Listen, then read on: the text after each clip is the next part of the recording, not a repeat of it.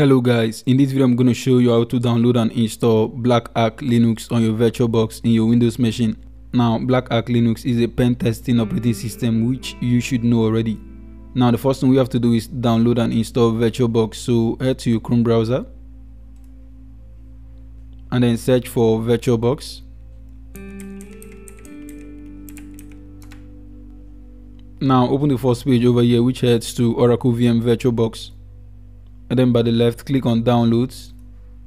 Now you can see VirtualBox for Windows, Mac OS and many other operating systems here. So click on Windows host and it should start downloading. I already have this installed, so I'm just going to cancel that. Now open a new tab and then search for blackarch Linux.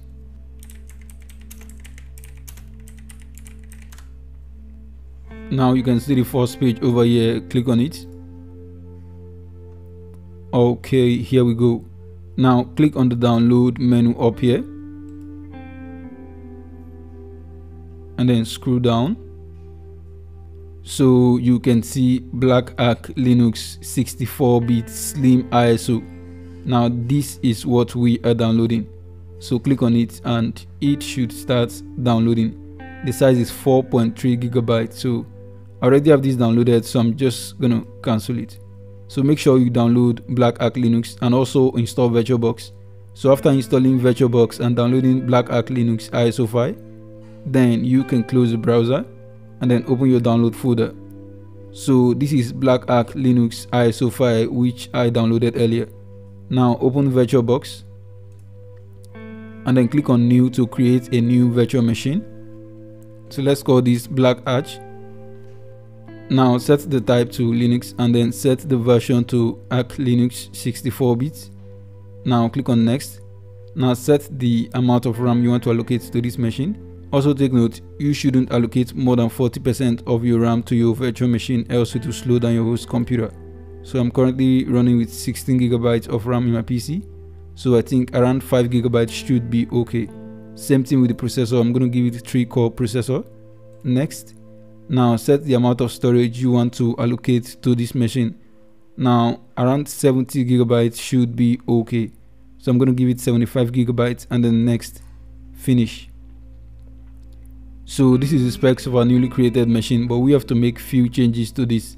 So click on settings up here and then go to display, increase the video memory to 128 megabytes, enable 3D acceleration. Now go to storage and then click on the empty disk over here. By the right, click on the disk icon, click on choose the disk file and then select blackarch Linux we downloaded earlier. Click on open, click on OK, and once we click on start, it should initiate the installation. So let's click on start.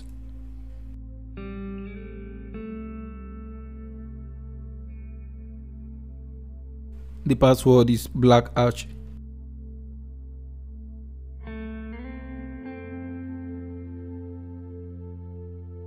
Now this is just a live desktop environment. After logging, we can begin the installation. So click on install blackarch on your screen and then enter the password to confirm this action. Now set your language and then next. Set your location and then next. Set your keyboard layout as well and then next. Now click on erase disk, so it is going to erase this disk and run the installation, so we don't have to select any swap. So just click on erase disk and then click on next. Now set up a name and login name for this machine. Password. Now you can log in automatically if you want to log in without password, but that is not ideal. Use the same password for administrator account, or you can set something different. So I'll just use the same password. Next, and then click on install. Now this may take some time, but you just have to wait patiently.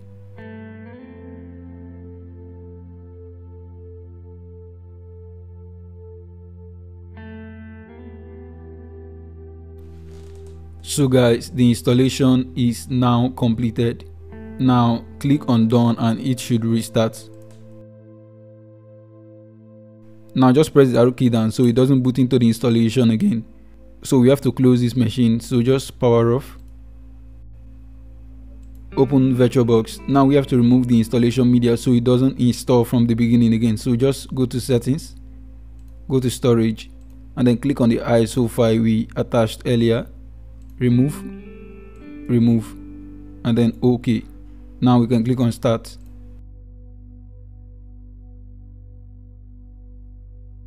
Now log in with your password, and here we go. So basically this is how to install blackarch on VirtualBox, and this looks really good. So we can even click on view up here and then select full screen mode and then switch, and this would look like it's your main PC and you can use it for whatever you want to do. If you watched to this moment and this video was beneficial to you, kindly hit the subscribe button and turn on your post notification.